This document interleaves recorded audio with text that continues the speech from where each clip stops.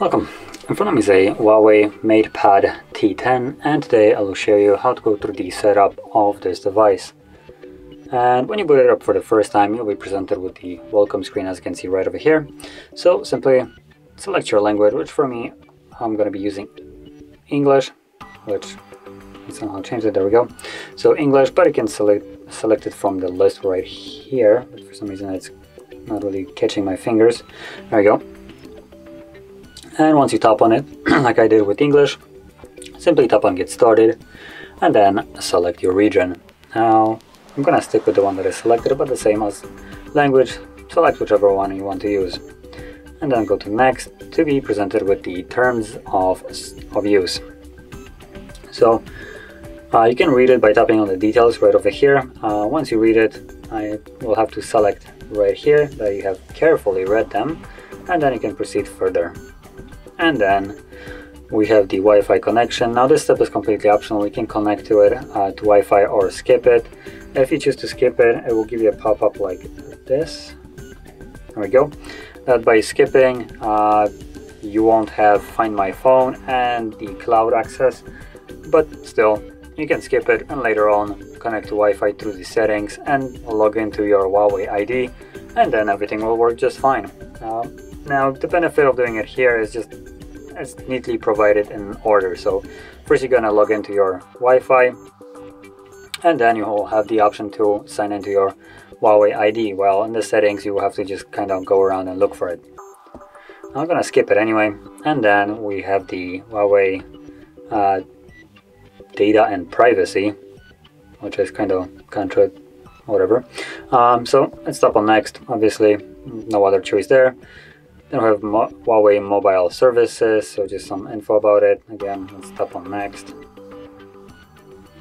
Device protection. So right here we can set up a protection for the device, and can use it. Tap on the screen lock or whatever it was. Yeah, set password. There we go. And by default it will go into the 6-digit PIN, but you can change the unlocking method, and you have also a choice between a 4-digit PIN, custom PIN, which I believe that's the 6th one, pattern, or password. So I'm going to go with the pattern, and from here simply draw the pattern, then repeat that pattern, click on Done, and it will be set. We have enhanced services, so obviously you can read all of this and see if it interests you or not. If not, click on No Thanks and proceed further. User experience improvement programs, again, same as before. Read if you want it, if not, later. If yes, then join. Share analytics, basically gathers data on you and shares it to HUAWEI. No thanks. HUAWEI location services, so this will be used by, I was gonna say Google Maps, but this device has no Google Maps. So I'm not exactly sure what is gonna be using it, unless you download some kind of app that needs GPS location, then that app will be using it, I guess. But another way, I don't really see anything else that uses it at the moment, considering Google Maps is not on here. So I'm gonna select later. Now, all those settings that we have chosen right now can be later on changed by simply pulling down the notification panel and changing it from there.